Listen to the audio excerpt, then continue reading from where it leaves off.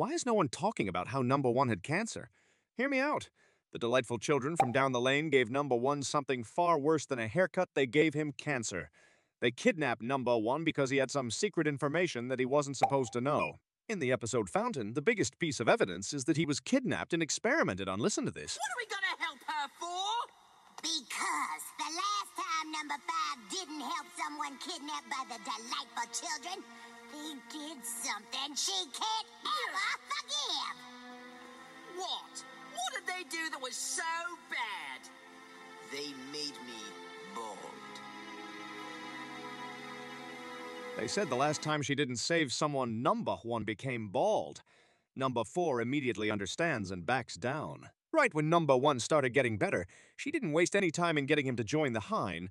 She did it because he was tough enough to make it through what the delightful children threw at him, and also because she felt super bad for not being there.